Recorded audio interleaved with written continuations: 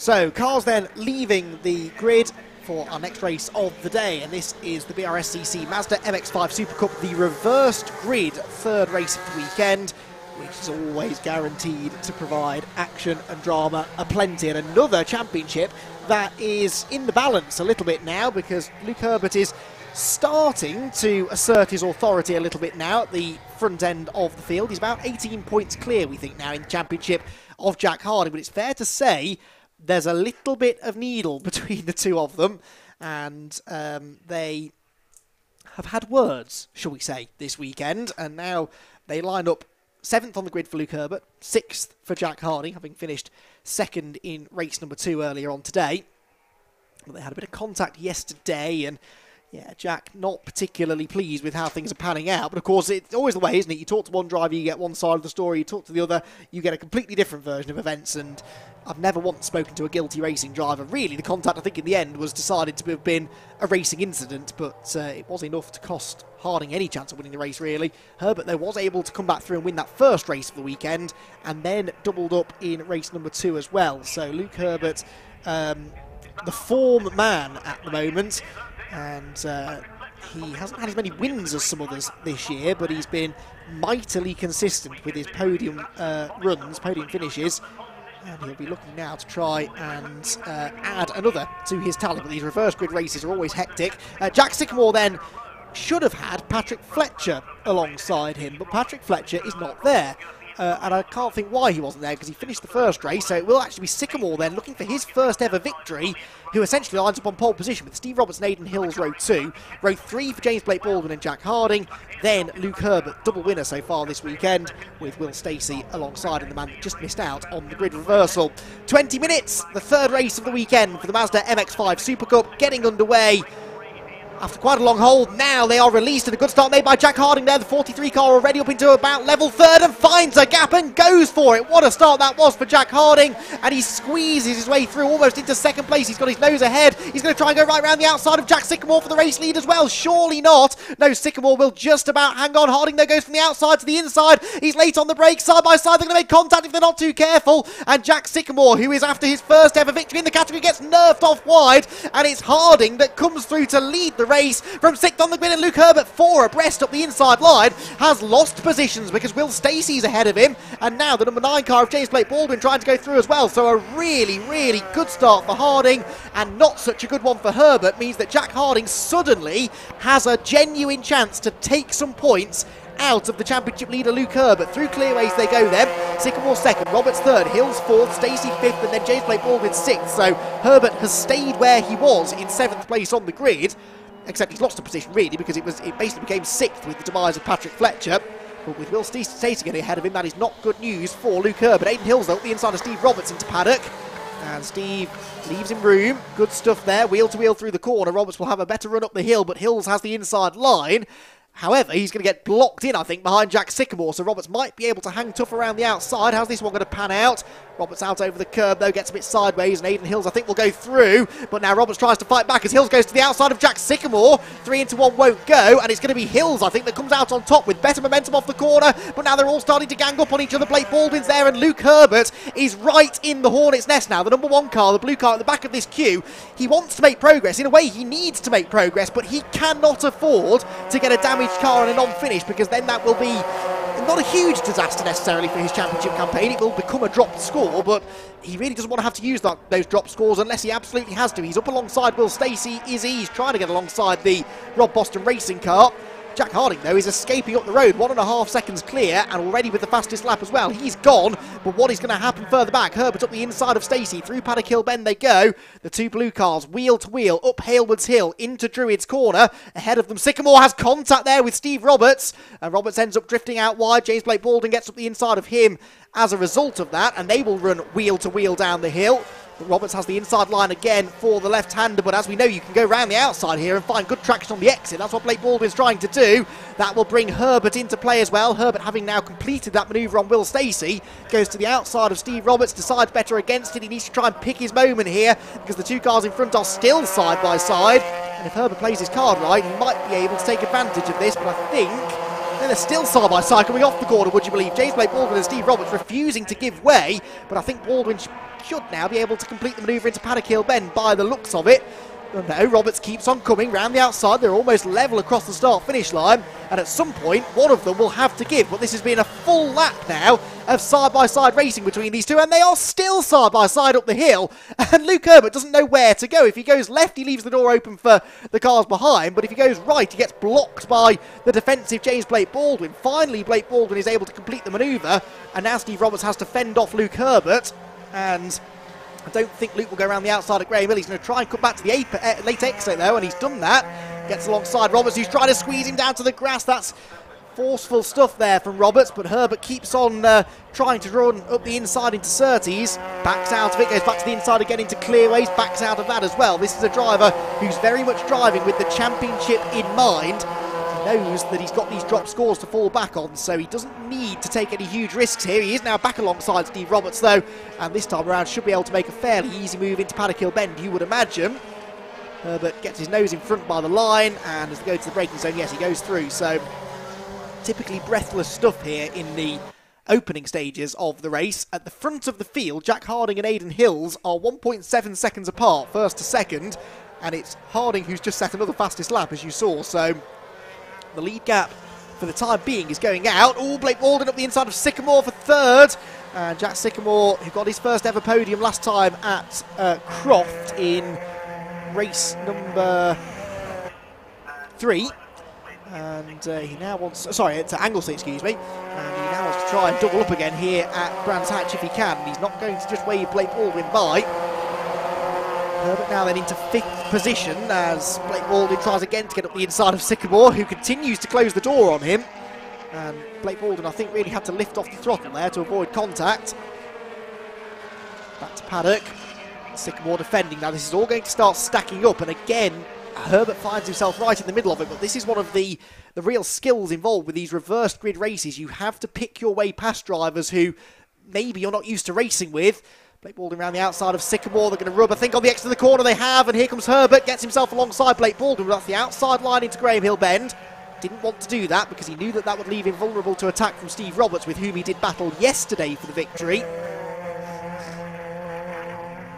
And this big queue of cars gets bigger because Gary Townsend and Paul Sheard are starting to join in the fun. So we've got about 7 cars now in a line fighting over 3rd place. Out of Clearways they go then. Lead gap stable at 1.7 seconds, but another new fastest lap for Jack Harding means it goes out to 1.8 now. Good pace here being shown by the man who's 2nd place in the championship. Where was Luke Herbert going then? Taking a really wide line into Paddock to try and get the better exit. He's over the curb, he's up the inside. They're going to be 3 abreast nearly as they come off the corner. In the end though, they stay in the same order, but that was a big bite of the curb taken. Will Stacey up the inside of Steve Roberts. That was an opportunistic attempt to move going through Druids.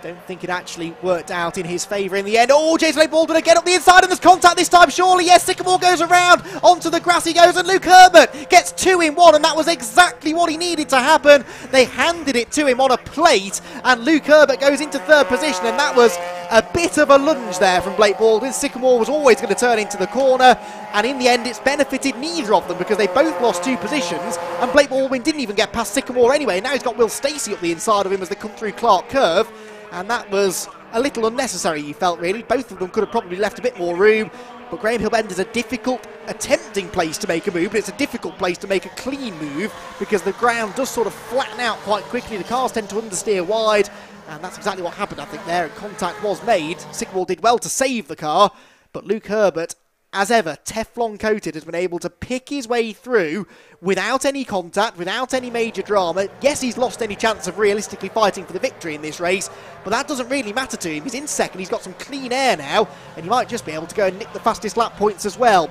Blake Baldwin's race continues to unravel now. Oh, that was, now what was that all about? Contact with Gary Townsend going down the Cooper Straight, and yes, they'll move on from that, I think. That was all a little unnecessary. I think Blake Baldwin getting a bit hot under the collar, and he's got Gary Townsend, the leading Masters driver in this race, by the way, drivers over the age of 50, who is breathing down his neck, trying to get past him. So Blake Baldwin ends up then down in 7th place after that, hence his frustration. and finds himself now with an awful lot of work to do. So through the top of the circuit they go then, and Luke Herbert, far from escaping from Steve Roberts, is actually now starting to feel the pressure again, so there is still potential for this to start to change around again. And the Cooper straight once more then. And through Surtees, there they are, look, third and fourth places, Herbert and Roberts. Harding still 1.7 clear of Aidan Hills. They're running identical lap times, more or less, lap by lap, a 10th here, a 10th there. Well, usually half a 10th here and half a 10th there, really. Not really anything to choose lap time-wise between the two of them, but Luke Herbert's got Steve Roberts now really starting to apply the pressure, goes to the outside into paddock, and Steve, for the time being, has the luxury of not being under pressure from the cars behind. So he's got free rein here, he's got a free scope to attack Luke Herbert in front. Luke Herbert with his 2 victories this weekend, that means that he's now won 16 of these races. Jack Harding has the most on 19, and it was a question from the start of the season as to who would end the season at the top of the all-time wins list. It's likely to be one of those two. Steve Roberts himself is on that win list, 3 victories in his time in the MX-5 SuperCup. And Stacey, a one-time winner. James Blake Baldwin, that was a cheeky move, but that is the Clearways move. You come from a long way back, you sell the dummy, you dive to the inside and hope against hope that the car you're overtaking doesn't close the door, because then you will make contact, and thankfully they avoided that. So Blake Baldwin, I think, is going to move ahead here. So this is for 6th position for James. Race winner here 12 months ago.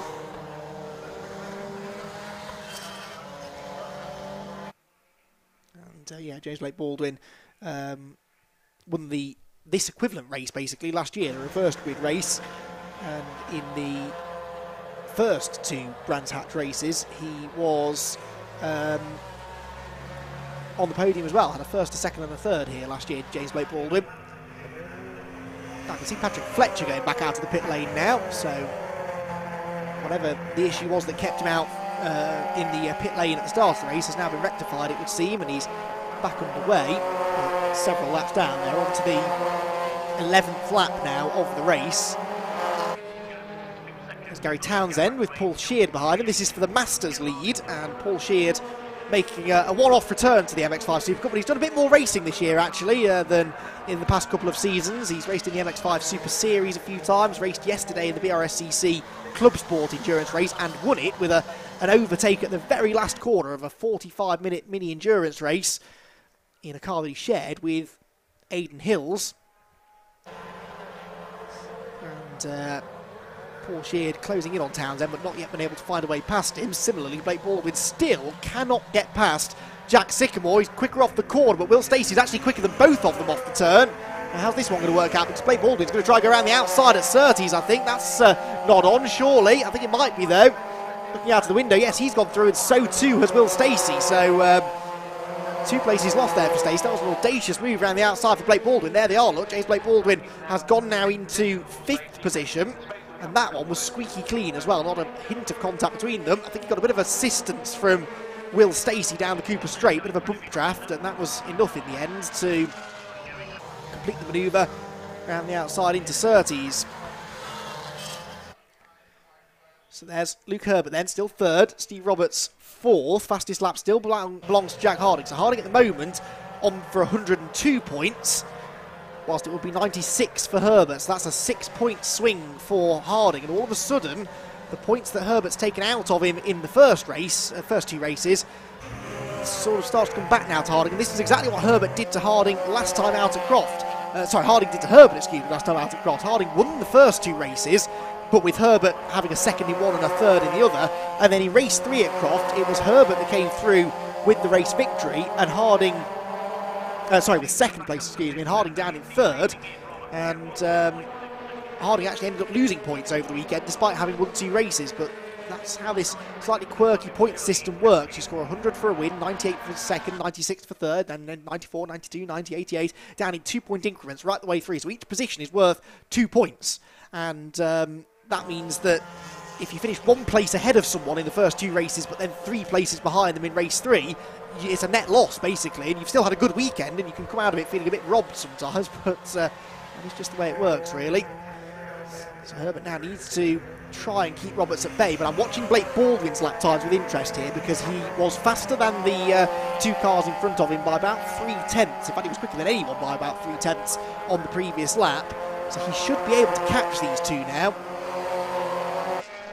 And if he does, that will spur Roberts on, I think. For the time being, Steve might be sort of trying to work with Luke Herbert to try and either A, catch the leaders, although that's not likely to happen, but B, make sure that they don't get caught by the cars behind. But Blake Baldwin on that particular lap was, again, 2/10 quicker than them. So Blake Baldwin about 1.7 seconds back at the moment, but he does look as though he might catch them. Jack Sycamore trying to retaliate up the inside of Will Stacey, but to no avail. And then the Masters lead battle was side by side as well, going through Druids, but Gary Townsend has been able to hang on, so no changes yet in that order. Steve Roberts, now what's Steve Roberts waving at there as he went down into Surtees? Was he waving, or was he fiddling around with something on the roll cage? Not too sure. Here comes the Masters lead battle then. Townsend and Sheard, and then David Henderson and Nick Rutter are next in line. Henderson is not a Masters contender, but Rutter is. And there is George Grant, who I had a nice chat with earlier on. Interestingly, George was saying that he wasn't interested really in racing in the MX-5 Super Series, the Super Series that was brought in as basically using the same cars as these. The idea being that it wasn't a championship, it was a little bit less of a high-pressure environment. And George said, well, yeah, I enjoy racing in the Super Series, but you're only going to learn how to do this by racing against the best. And that's what George is doing, racing in the Super Cup. And he says, yeah, I might be towards the back, but I am learning and I'm having fun. And that really is the main thing. So George Grant, stalwart of the championship these days. Got his dad here to support him as well this weekend. And George, one of the big characters of the MX-5 paddock, and he is currently running in 12th place, which is 4th in the Masters class. So there goes Henderson and Rutter,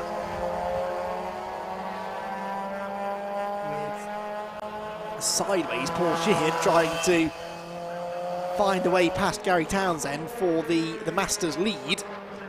Speaking of the lead, by the way, the lead gap is going out now. It's up to 3.1 seconds, so Aidan Hills just doesn't seem to have the pace to go after Jack Harding. Very similar situation to what we saw really in race 3 at Snetterton at the start of the year, where Paul Sheard had a goal at the inside of Gary Townsend. But yeah, Snetterton at the start of the season, we saw a very close race 1 and 2, and then in race 3, Jack Harding, just similar to today, made meteoric progress through the field, got the lead and pulled away before anyone else really broke free, and that's exactly what he's done today.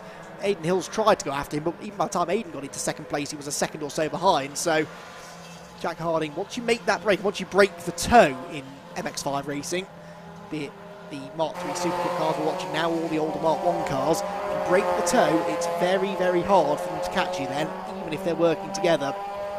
That seems to be the issue here. I don't think Aidan Hills has got the pace to go after him, really. Real question. Going to happen for 3rd place, where it's still Herbert from Roberts by 2/10. There they go, right on cue through paddock. And James Blake Baldwin, now he is catching. He's only 1.5 seconds back now, but he's only taking a 10th or so a lap, so not really a huge amount. Jack Sycamore, though, is up the inside of Will Stacey, and that is a change for 6th position, I think. Sycamore going through, is he? Yes, on the exit of the corner, he's got it. So Jack Sycamore now starts to regroup a bit after getting rather muscled out of line earlier on after that contact at this corner with James Blake Baldwin. All Stacey fighting back though as they go down the Cooper Straight, and no, Will didn't force the issue there sensibly into Surtees. Clear ways they go then, onto another lap, 3 minutes left on the clock. This is the 18th lap being completed now for the drivers,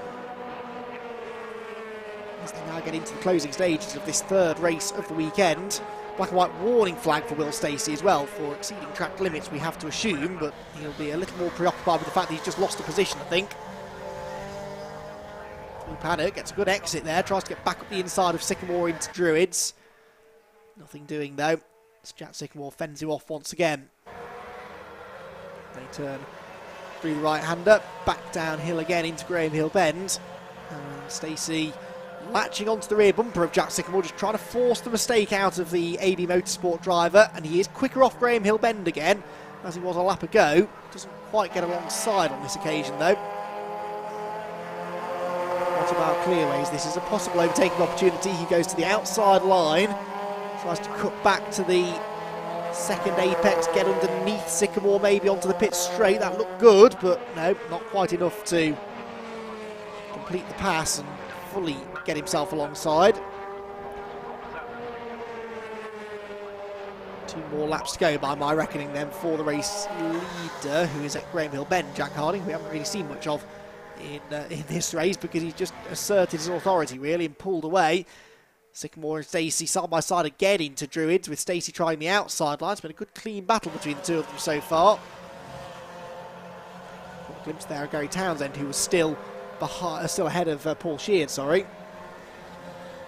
No change for the Masters lead either. Great racing there. They're all sort of pairing off throughout the field, aren't they?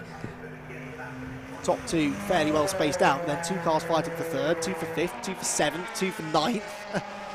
Brilliant stuff. There is your fight for 3rd, and